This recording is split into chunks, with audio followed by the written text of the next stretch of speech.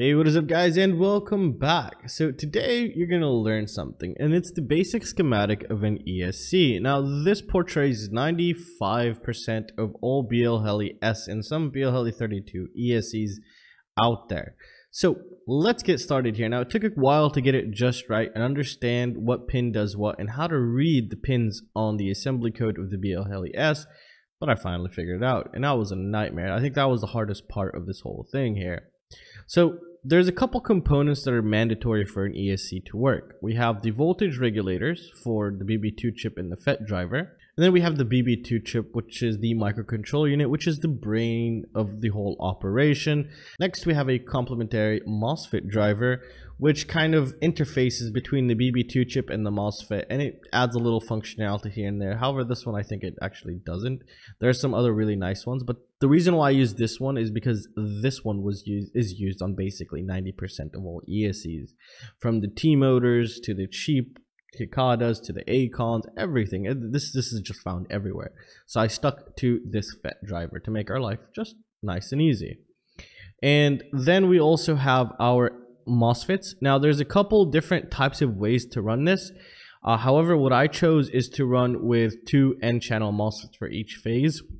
One, from my understanding and from reading online and from doing my research, it's the most efficient and logical one to actually use. So we just stuck to that. So usually some ESCs would need a PNP and an NPN transistor MOSFET. And however, this one is using, this schematic is using 2 N channels. So that's what we're going to be doing here, 2 N channel MOSFETs for each phase here.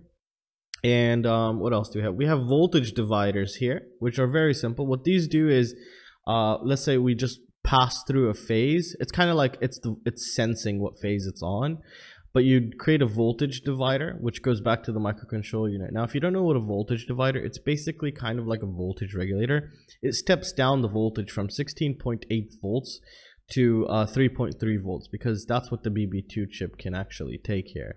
So that's what it does there. It just goes to 3.3 volts when it passes by a phase, that voltage spike, and then it just gives it back here, and then the BB2 chip will know which phase to open next. So that's all we're doing here. Now there's also this one, which is on the other side of the complete voltage divider, which is called I'm calling it common between all. These are all connected together and they go to one port here. I have no idea what it does, but we can also see it here, I just have no clue what it does, but I just did that anyways. And I've tested many ESCs and I found they all do this. So I don't know what this is for just yet. Maybe, you know, through more research I'll figure that out, or if somebody knows, let me know down in the comment section. Here we have VS bridge. So I'm calling it voltage sense bridge, or like, you know, it's the phase sensing bridge. There's a couple things connected here. So just this is what's going on is the voltage is coming back from the motor here, and then going through the voltage divider to the BB2 chip to sense that, oh, it's motor 3 just passed this phase, for example. Now we need to turn on phase A. And this VS bridge is actually going to 2 places. We can see that it's going, obviously first, it's going through the voltage divider to mux C, and then we can see that it's going directly into the FET driver here also. See, VS bridge. And it has this weird little schematic with a diode here, that one side is connected to 5 volt and then a capacitor, and then it's going to we could call it the voltage sense as well. As you can tell, VS sense, and they're connected with VB. I don't have no idea what the hell it's for, because it's in Chinese. The whole schematic is in Chinese, so but all of them are connected exactly the same. So if you pick up any ESC and it has the 4-tier FD622, which is just about 90% of all of them, you will see 3 diodes with 3 capacitors next to them. Maybe I'll post a shot up here somewhere so you can kind of see that. So yeah, you'll see that schematic just about everywhere, and that is to sense the phase that it's currently on. Now the N channel part, or the MOSFET part, was kind of tricky for me. So there's something called dead time, and dead time is the time to actually keep both FETs off before turning on the second one, so you don't get a short circuit. And that is dictated by a couple things. For example, the FET switching speed, the MOSFET switching speed, and also these resistors here that enable and disable each FET driver. So these play a big role into the dead time. Now the lower the dead time, the faster response you have, but the higher chance you have of it basically short circuiting, because if you don't, for example, these two FETs, just for theoretically, they need 50 milliseconds to completely close, okay, the connection. One is connected to VCC, the other one's connected to ground. Now, if we did a 40 millisecond dead time and they take 50 milliseconds to close, then we're going to have a 10 millisecond short, and we could possibly fry these out or fry something else out.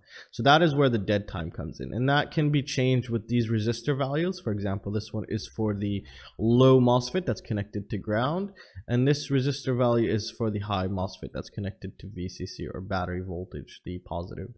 And we just have to play around with these. So it's always safe to start with a really high dead time. That's what I understand currently. I'll understand more once I connect it to my oscilloscope, and then we can see everything. And as you can see, motor A is actually connected. It's kind of isolated between the two FETs. It's neither connected to VCC and neither connected to ground. It's just floating right here. This would be one of the pads for one of the wires from the motor. So we could call it phase A, and you see they're not connected anywhere. And the VS bridge is when one of these opens, this is how the phase will get transferred back to the voltage divider, which then the BB2 chip reads it, and then, as you can tell, I call it the voltage sense bridge, and it goes back to the FET driver. I don't know why the FET driver needs it if the BB2 chip has it. I have no clue. Maybe it helps it in some sort of a way, because then again, this thing is in Chinese. I have no idea what the hell it's saying, and it's not really a comprehensive data sheet. Even if it was in Chinese, it's pretty basic, and just a little Google Translate. I didn't really get much info. I just had to reverse engineer everything I had.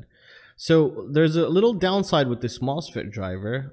Some FET drivers, especially like these more expensive ones, they can actually just take the battery voltage. However, this one needs a 5 volt.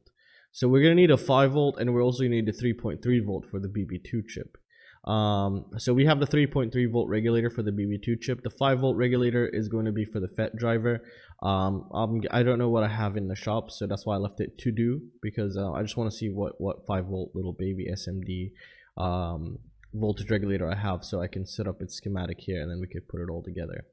Now I'm planning on creating a development board here, and the development board will have pads broken out, for example, for the switching of the MOSFETs. So for example, you'll have pads for the low side of one of the phase and the high side, so we can actually watch them switch back and forth and get just more understanding and see how everything is running, and play around with the dead time and actually see how it affects everything until we short it out or we burn it. I think it's really fun. So I'm gonna create an ESC and also a development board. The development board is gonna be a lot larger, easier to solder to, and it's gonna have pads everywhere for just about everything. So we can monitor each phase.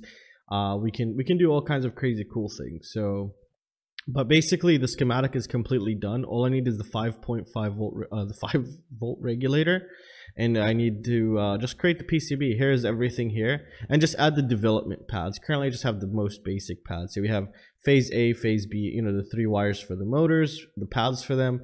We have the 2 pads for the battery input. We have the 3 pads for the signal, and 5 volt. I might give 5 volt externally. It'll make it just a little bit easier for me. But yeah, that's why I put that there. And then this is to program the BB2 chip. We have the clock, the data, or the RX pad, for the BB2 chip. 3.3 volts because it takes 3.3 volts, and the ground. So if I need to firmware, if I brick it or something, we could easily do that. And the BB2 chip schematic is pretty simple from what I understand. Hopefully I got it right. I mean, I'm pretty sure I got this 100% right. As you can tell, VDD, that's going to 3.3 volts, and you need 2 bypass capacitors. Bypass capacitors is basically you put capacitors as close as possible to the voltage input of a chip in order to keep it smooth, so it doesn't fluctuate the voltage on high load or something. So we'll just keep basically the BB2 chip running very smoothly here. And then for the clock, what we do is first we have to put a resistor, 1 kilo ohm resistor, between 3.3 volt and the clock pad here. So yeah, I guess you have to do that. I just saw that in the schematic, so I just did what they showed in their schematic for the BB2 chip. Data is where we're going to be sending the information to flash this guy. So overall, I mean, it's pretty simple. I mean, the BB2 chip just is controlling 6 FETs. And as you can tell, the high side and the low side of each one. So, you know, the first phase of the two FETs for the first phase, the high and the low, and then the second phase. So that's a total of 6 pins here. And then we also have another 3 pins to sense what phase it's on, A, B, and C. And then we also have this pin here, which gets the sensing from all of them together.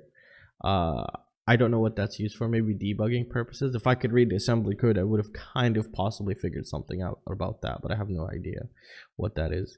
And we also have our input, which is the D-shot or the PWM input.